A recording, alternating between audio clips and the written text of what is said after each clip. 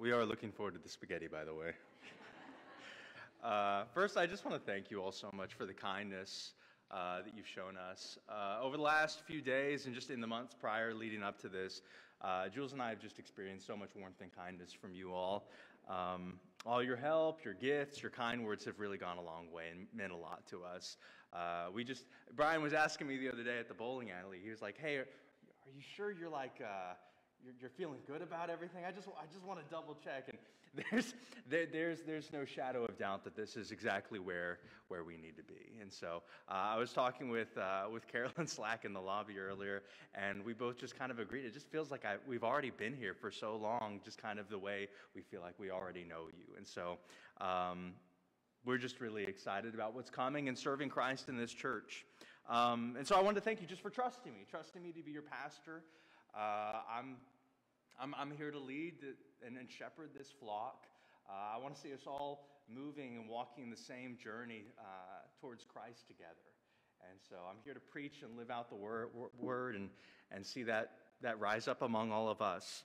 I want you to know that I'm trusting myself to you as well. You know, I'm not just your pastor, I want to be your friend. And so I want to open up my life, my wife and I want to open our lives to you, even the parts which are a little bit messy, which are imperfect. If you need any evidence that I'm imperfect, I believe Linda has a recording of me bowling from last night.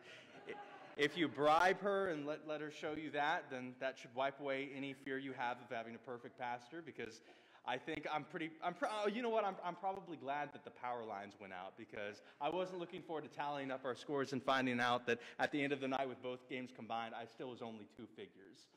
Oh, I get you. But anyway, just simply put, Jules and I are so excited. There we go, is that better? Jules and I are so excited. We're excited to see what God is going to do in and through the people of Calvary over the next, in this next season. I hope you are too. So.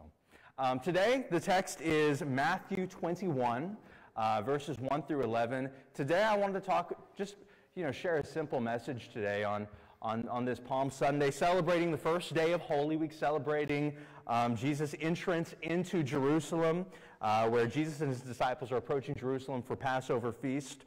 And what I want to look at today in this clear message is the kingship of Jesus. And we see here in this text, Matthew 21, I think we see a crystal clear picture and declaration of Jesus' kingship. And so if you'll turn there with me, Matthew 21, verses 1 through 10. Would you please stand for the reading of God's word? Matthew 21, verses 1 through 11 read this. Now when they drew near to Jerusalem and came to Bethphage, to the Mount of Olives, then Jesus sent 2 disciples, saying to them, "Go into the village in front of you, and immediately you will find a donkey tied and a colt with her. Untie them and bring them to me. If anyone says anything to you, you shall say, 'The Lord needs them,' and he will send them at once." This took place to fulfill what was spoken by the prophet, saying, "Say to the daughter of Zion, Behold, your king is coming to you, humble and mounted on a donkey, on a colt, the foal of a beast of burden." The disciples went and did as Jesus had directed them. They brought the donkey and the colt and put on them their cloaks, and he sat on them. Most of the crowd spread their cloaks on the road, and others cut branches from the trees and spread them on the road. And the crowds that went before him and that followed him were shouting, "Hosanna to the Son of God! Blessed is he who comes in the name of the Lord! Hosanna in the highest!" And when he entered Jerusalem, the whole city was stirred up, saying, "Who is this?" And the crowd said, "This is the prophet Jesus from Nazareth of Galilee." This is the perfect, inerrant word of God. Let's pray. Heavenly Father, God, thank you so much for bringing us here to fellowship with one another, to study and meditate on your word, to worship you and glorify and sing out your name, Lord. Hosanna, Hosanna, O save, O God. The Davidic Messiah has come, Lord. As we celebrate that today, this Palm Sunday, and this Holy Week, we celebrate Jesus' death, burial, and resurrection. Lord, let us truly understand the identity of Christ today. Let us understand his kingship. Let us understand the significance of this God-man who came to die in our place, Lord. What that means for us, what it means for eternity. Lord, please bless this message today. Let my words and thoughts be your words and thoughts. We pray this together in the name of the Son and by the Spirit. Okay, you may be seated. Well, today we're talking about Jesus' kingship, and the first thing I want us to see from this text, verses 1 through 6, we see that Jesus declares his own kingship. We see Jesus riding in on a donkey and a colt, a humble picture of a king, right? Because whenever you think of a king, why would you think of a donkey and a colt? That's kind of the obvious question, right? You would maybe think of a horse, maybe a war horse or something, right? Something more prestigious. Why something humble like this? Well, Matthew is very clear in verse 4. He says that he specifies that it is to fulfill Scripture. There's this prophecy in Zechariah 9:9 to say that the king is coming. You see that here in verse 5. Say to the daughter of Zion, behold, your king is coming to you, humble and mounted on a donkey, on a colt, the foal of a beast of burden. And so I like being involved in kind of the world of apologetics, and so whenever I'm going to different apologetics meetings, you'll see a lot of people from different religious or irreligious backgrounds, Muslims, Jews, atheists that are highly toxic, anti-Christian, all of them, by the way, being super skeptical of anything Bible-related, right? And I'll hear a lot of times whenever I'm in these circles, people casting doubt about the words of Jesus, casting doubt, saying things like, well, Jesus never declared himself to be the Messiah. He never said he was, the Son of God, the King of Kings, all that sort of stuff. His followers just came in after the fact. They deified him. They made the whole thing up. Well, if you look at this text, I mean, you don't have to read that hard to realize that entire argument just blows up. Jesus is a smart guy. He knows what he is doing. He's intentionally, by this act of fulfilling this prophecy in Zechariah, he is declaring himself to be this Davidic Messiah talked about here. Even in verse 3, you might notice, he refers to himself as the Lord. And so what I want you to see all throughout verses 1 through 6 is Jesus does declare himself as the king who is prophesied. He declares his own kingship. Furthermore, we continue reading. Verses 7 through 9, the thing I want you to see here is that not only Jesus, but the people surrounding Jesus, the people who are seeing him, his followers, the people in Jerusalem, they are also declaring his kingship here. And so the disciples, you notice they put their cloaks over the colt and donkey that Jesus can sit on. They cut down branches. They laid it in the road. The people in the streets, they laid out their cloaks before him for the animals to step on, preparing the way for Jesus. Have you ever heard of someone rolling out the red carpet for someone? If there's, a celebrity event, it's a red carpet event. You've got movie stars, big name, celebrities coming out. They roll out the red carpet, so as they're stepping out the limo, a way is prepared for them. The paparazzi can take all the photos, all that kind of stuff, right? Or, if the president, someone of well-renowned is coming, you roll out the red carpet for. You got to get the red carpet out, right? I don't know who's supplying all the red carpet. I'm sure it's a booming industry. But anyway, the red carpet's out there, right? What does the red carpet mean? Well, it's to show honor. It's to show respect. It's to show that this is someone who is significant.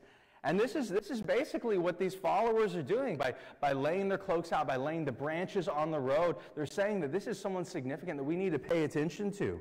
A few weeks ago, my lovely bride Juliana, sitting in the front row, cutest redhead in the world, she walked down the aisle. It's the most beautiful sight I've ever seen. But before she walked down the aisle, we had a flower girl that walked in front of her and laid rose petals at her feet to prepare the way. Or at least that's the way it was supposed to go. The 2-year-old that we had walking down the aisle was so taken back by all the people in the crowd staring at her that she walked all the way down the aisle. Not a single rose petal was thrown. We prepared ahead of time. There were some preset rose petals, though. We thought it might be a situation. But the idea is there, right? The idea is that these people are trying to honor Jesus. They're recognizing that this is someone truly special. These cloaks, it symbolizes their submission to this figure, their submission to Jesus as king. The branches themselves, actually, the palm branches, they had quite a bit of significance to the nation of Israel. They're often associated with military victories, it was a symbol of almost Israel itself, a kind of a state of nationalism, nationalistic victory, a state of victory. And so the idea is that Jesus is coming, and they're expecting him to usher in this season, this state of victory for the nation of Israel. And so they sing and shout, Hosanna. Hosanna means, oh, save. They talk about him being the son of David.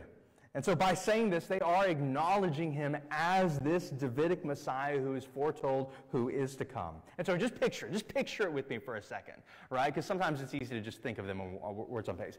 Picture the gates of Jerusalem, right? Picture Jesus walking in, the crowds coming before him. He's mounted on a donkey. He's got cloaks on top of him. There's cloaks on the road, palm branches on the ground. People are swinging it. People are saying and singing, Hosanna. You know, son of David, the Messiah, King, Hosanna in the highest. That's the picture you see here. This was not just a superficial show of support. This was a genuine expression of people's faith and hope in this figure. Not only Jesus, but the people also saw and declared that Jesus was king. Okay. And so, if Jesus is king, if both Jesus and the people declared it, the question becomes, what kind of king is he? Verse 10, you see this question kind of initially posed. In verse 10, it says, the question is asked, who is this? Well, who is this person? Well, the expectation of the people, and you might have gotten a little hint of this before, is that Jesus is coming. The people of Jerusalem are looking forward to a Messiah who would save them from their enemies. They were looking for a military conqueror king, someone who would overthrow the Romans, who would establish a new kingdom. And maybe that's the reason why there was such a stir, you see, in verse 10, was because the religious establishment was feeling threatened. If this person is coming for this purpose, they might get in their own way.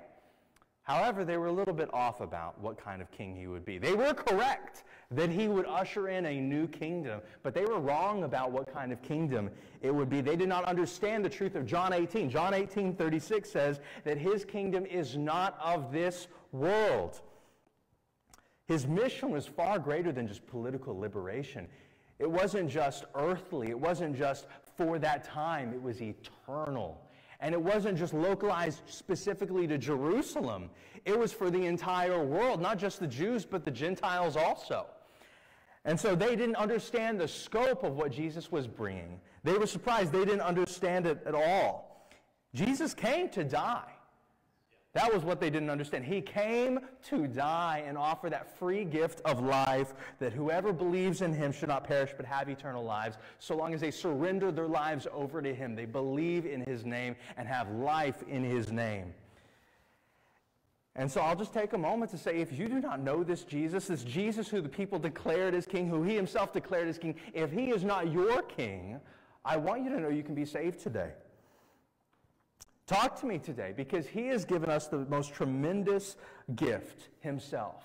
He has given us himself that we may have life in his name. And it is truly a matter of life and death. And so there is an urgency we ought to have as we talk about this gospel that we've been given, about the eternal life we've been given. A few months ago, whenever I preached about the death that we lived in before we came to know Christ if we are Christians. If you are not a Christian today, know that you are sitting in death. You are dead in your sins and trespasses, and that Jesus is the answer. And that this declaration is not just a declaration temporally for this time, but a declaration for eternity about Jesus' identity. The reason Jesus had such a lonely death, you think just a week later, right? Sunday's coming. It's because people love their own ideas about who Jesus would be more than the actual person of Jesus. We can sometimes get caught up with that as well, where we are really fond of our own ideas, our own personal Jesuses, right? The Mormons have their own Jesus. The Jehovah's Witnesses have their own Jesus. If you go to a few different Christian denominations, you'll see a very different Jesus represented and talked about than maybe what you'll see in other congregations. Even here in this room, we probably have different concoctions in our minds of how we think about Jesus. And that isn't necessarily wrong in every way, but we need to be clear and make sure we're biblical about how we think about this figure who is the King of Kings and Lord of Lords. He wasn't exactly what the people wanted, and so they rejected him. Most turned away from him. Very few were there whenever he died. Therefore, we have to recognize, we have to look at God's word and see exactly who Scripture says he is.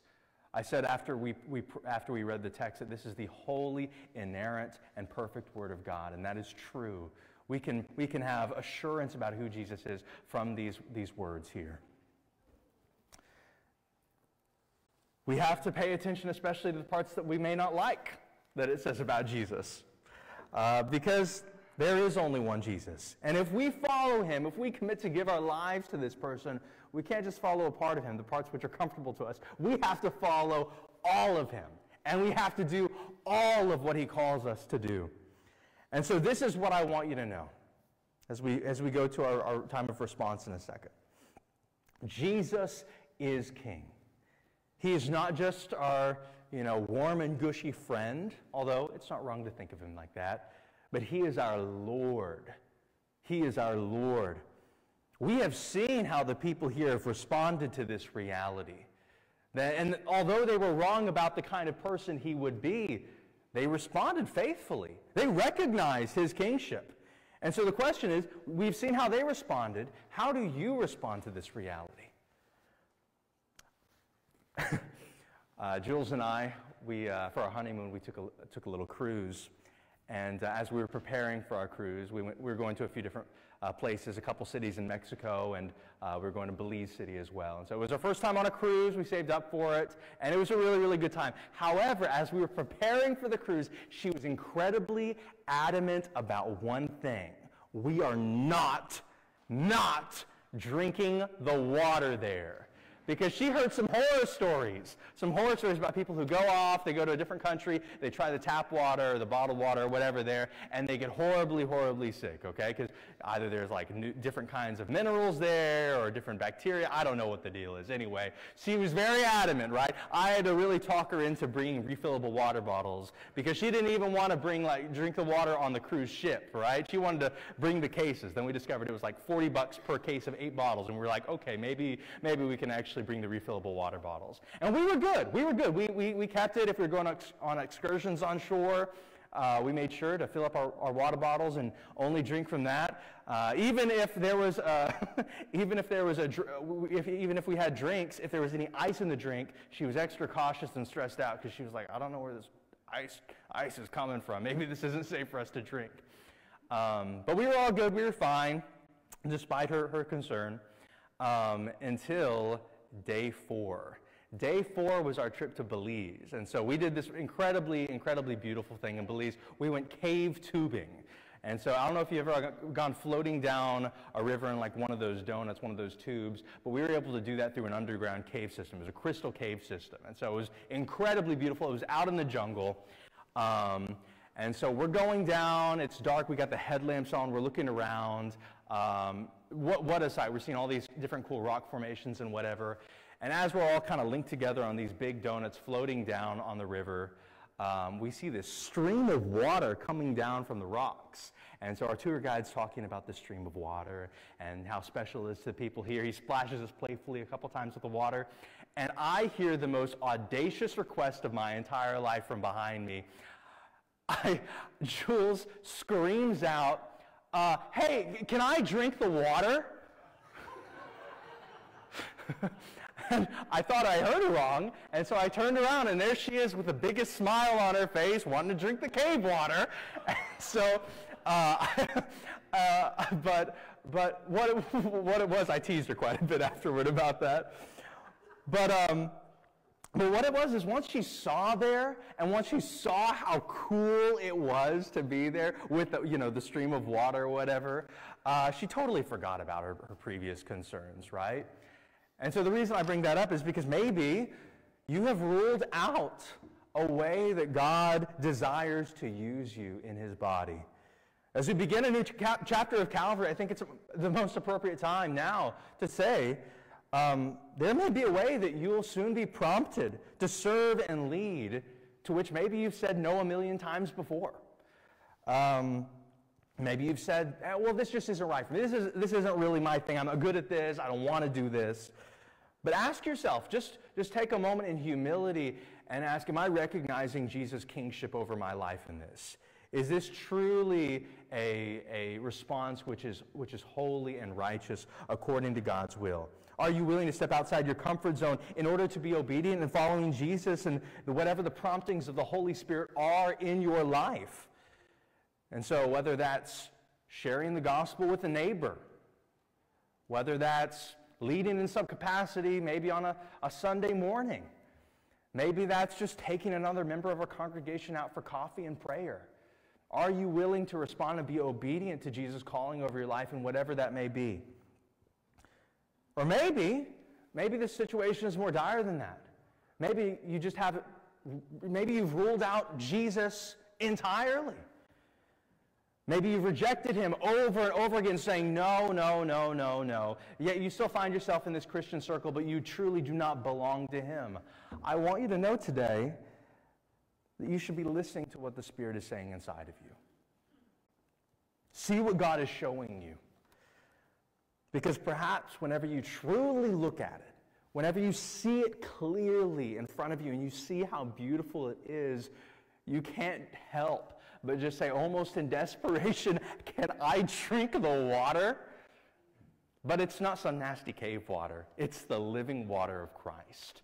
It's the living water which in John 4, Jesus says, it becomes in you a spring of water welling up to eternal life. To drink of it is to give ourselves totally over to him. Being a Christian is not just saying, well, I trust Jesus as my Savior, and then we just live life however we want. We cannot accept Jesus as the Savior over our lives whenever we do not submit to him as the King over our lives. The people in this text, they saw Jesus as both their deliverer, Savior, and their King. They were wrong about what kind of deliverance he would bring, what kind of kingship he would bring, but they did see him that way, and they made that righteous declaration. And whenever we see him rightly as the King of Kings and Lord of Lords, it is going to affect how we live. And so the question is, do you see Jesus as the Messiah?